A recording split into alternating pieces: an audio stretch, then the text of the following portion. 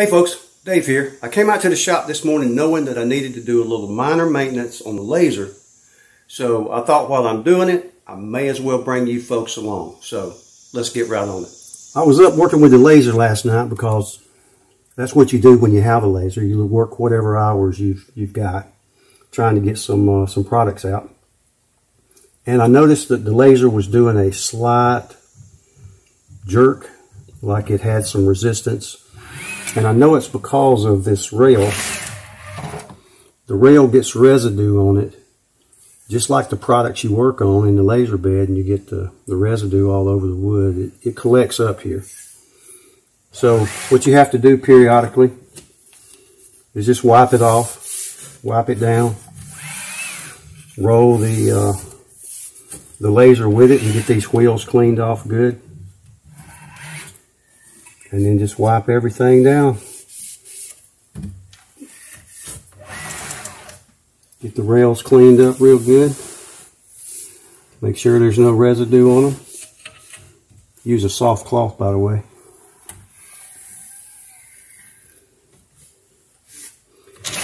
And then you want to use a silicone-based lubricant.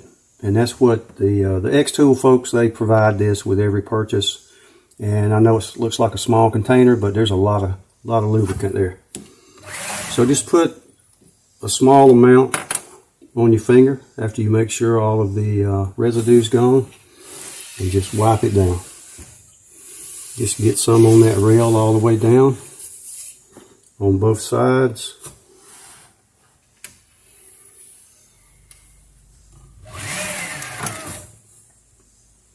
All the way up. And a little bit of preventative maintenance will make sure you're getting the best performance out of your equipment and a longer life. You want to get this rail on top real good. And no matter what laser you have, your maintenance will be similar for keeping these rails cleaned up. And lubricant on them, lubricated. Work it back and forth a little bit. And I mean, while you're in here, you might as well take your soft cloth and wipe everything down. Keep it all nice and pretty.